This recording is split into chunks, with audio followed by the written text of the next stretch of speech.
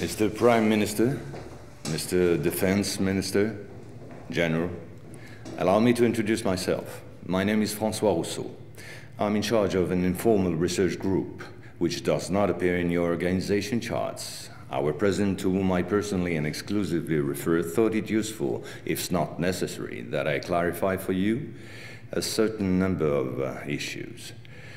You think that as initiates you're better informed than most people. Allow me to doubt it. At this very moment, things are taking place. They are somehow serious enough for the informations and documents that I kept for you be revealed to you now. In a word, a manipulative operation unparalleled to this day on a planetary scale is being implemented and will be the final subject of my talk. As regards our era, everything in reality started just before World War II. Hitler had broken certain taboos, such as taking recourse to occultism and secret societies. The Ahnenerbe, a Nazi organization assigned with, among other things, archaeological and anthropological research, found this during an expedition to Afghanistan. This flying object is called Vimana, or Astra, by the Hindus. Moreover, during exploration of the subsoil by the Russians and Chinese in 1927, traces of a very ancient nuclear explosion were detected. Certain sedimentary layers had been atomically vitrified 50,000 years ago. The very same phenomenon can be observed around today's nuclear test sites. One must understand that Hitler, thanks to these discoveries, which he took highly seriously, was going to open a Pandora's box which no government, whether friend or enemy, wished to close afterward. Behind tragic history, which we all know, lies a theory based on the existence of full moons, associated with the four geological cycle. According to Hans Erbiger, founder of the world ice theory, the Earth had undergone 4 semi-global extinctions of life due to the fall of one of these moons. Effectively, as one goes along, the satellite moved closer, gravity changed and triggered some deep mutation of the genetic standard, thereby creating a race of highly intelligent giants measuring approximately between 10 to 13 feet tall.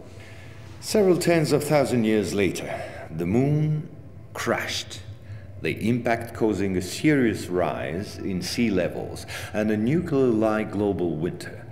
This race of giants was to disappear due to a terrestrial gravity which had grown too powerful and incapacitating for their unusual size. Hitler was initiated to these doctrines, and contacts with Tibet in particular were frequent. The Nazis sought contact with the survivors of ancient civilizations, holders of ancient technologies like the previously described Vimanas. One of these civilizations spread out over the entire planet more than 600 pyramids made of stone, earth, and even iron. These pyramids are almost all pointed in the same direction, all have the same proportion as number pi, and all situated in magnetotelluric nodes. The oldest are in Asia. 2 of them are submerged, one south of Japan at Okinawa, another south of Cuba. These 2 were built about 12,000 years ago. I began by this more archaeological reminder for this reason. Our civilization is the 4th of the cycle which I described previously. Yes, I know that might well hurt our pride. We're neither the first nor the last. One must understand that the study and understanding of several recovered prototypes were the absolute priority to ensure Nazis' domination over the skies.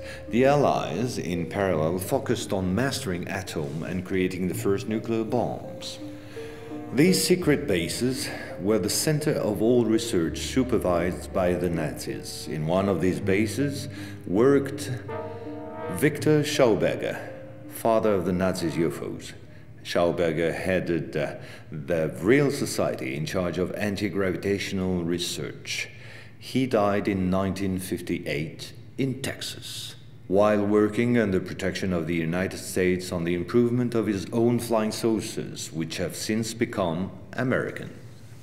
You will quickly understand that 70% of unexplained aerial phenomena are human in origin and in no way extraterrestrial.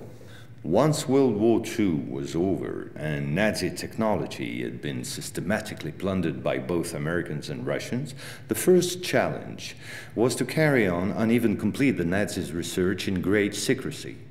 The program, called Project Rainbow, especially known for the Philadelphia experiment, was the immediate proof. Mathematician von Neumann, who collaborated with Albert Einstein and Nikola Tesla on behalf of the Navy, succeeded in accidentally teleporting a Cannon-class destroyer escort, the USS Eldridge. These photos, supplied by Morris K. Jessup before his suspicious death, are rare testimonies for this unique experiment. In the same time, the first Indo-Aryan technology prototype trials did not go by unnoticed. The military had come up with a more efficient parade than secrecy. At about the same period, Kenneth Arnold, US Air Force pilot and CIA agent, launched the greatest operation in manipulation ever concerning the existence of UFOs. Making people believe they didn't exist was not the right solution and clearly insufficient. Discrediting enemies and frightening the population by systematic misinformation proved far more efficient. UFOs and parahuman belong henceforth to the movies, television, and collective paranoia, and not to the realm of scientists, as it should have been the case. In May 1947, the American Secret Services discovered the existence of an ancient terrestrial UFO secretly recovered by the Russians, which had crashed into the Altai Mountains along their border with Mongolia. Tension between the two blocs immediately rose a serious notch. The discovery was spectacular, and so not to lose face, the Pentagon, in tandem with the CIA, decided to tell lies and imagine a huge bluff to convince both the Russians and the world at large that they too recovered a UFO in Roswell in July 1947. Of course, it wasn't true, but the bluff worked all the same. In February 1949, just after the so-called Roswell incident, an UFO was photographed and filmed in Antarctica. It was the first photo of this type of a cigar-shaped object. Other appearances were then to follow in one another by cyclic waves. At the same moment, the Apollo program, headed by Wernher von Braun, was in full swing. And Dr. Braun in no way favorably welcomed the demand for paranormal experiments, which nevertheless took place during certain Apollo missions.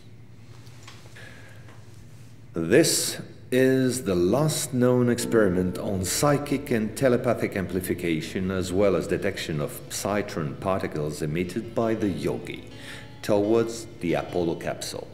But these tests were all eclipsed by the systematic appearance of unidentified objects around orbital flights and the discovery of traces of civilization on the moon.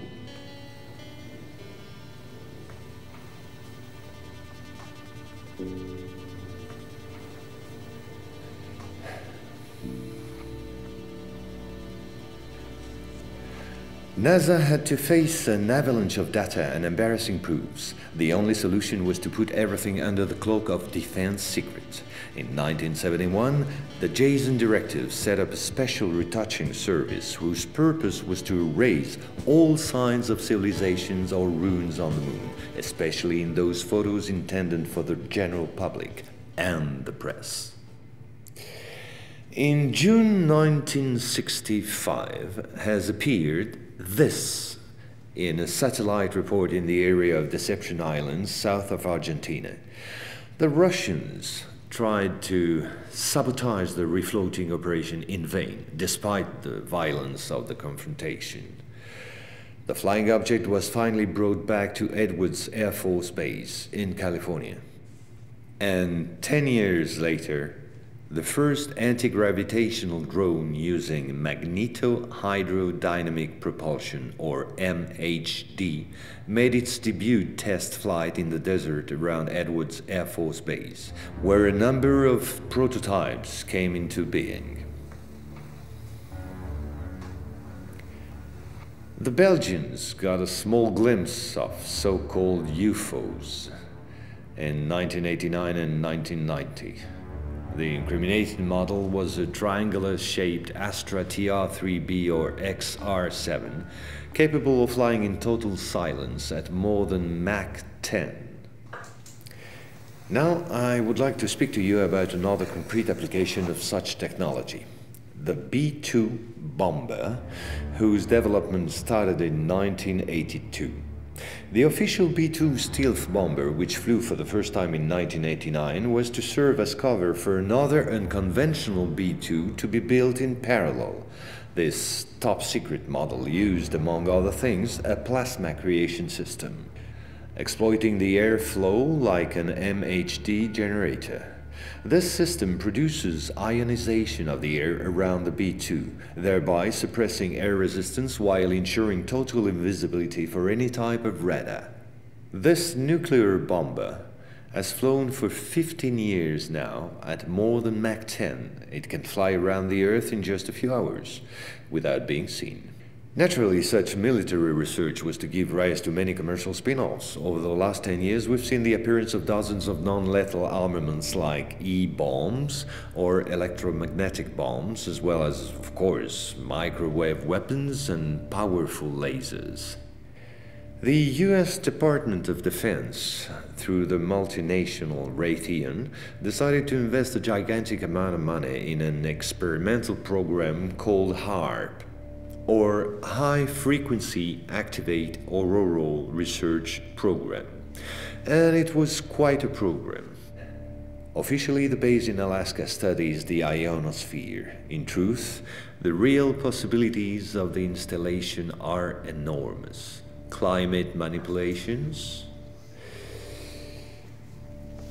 deep detection of underground base or deposits, silent and remote destruction of any object, and most important of all, manipulation of human behavior.